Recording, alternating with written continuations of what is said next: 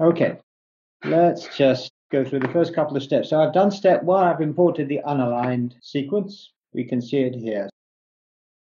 So the first step was to say, right, let's adorn this. Let's give this some annotation from Uniprot. On the web service menu, fetch database references, and I'm going to go to Uniprot. And we can see a little status message saying, thinking about it, fetching DBRefs, it's now completed. So nothing much seems to have changed, but if I say turn on the sequence feature display, I get some coloring appearing. And if I want to know what that means, I go to my feature settings configuration. You can see the group is Uniprot, so that's where it's come from. These are all the annotations on these sequences that have been added onto my alignment.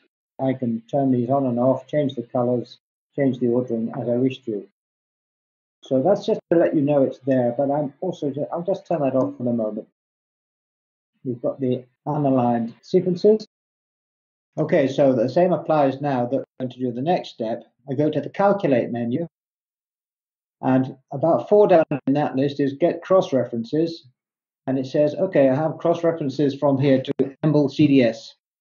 So I'm going to pick that, and it's going to go and search Emble CDS. We can see it's searching. I think we think about that. So it's going off to the Emble CDS database, retrieving the cross-referenced nucleotides, and it puts up our split screen display where we have proteins in the lower half of the display and the corresponding linked codons in the upper half.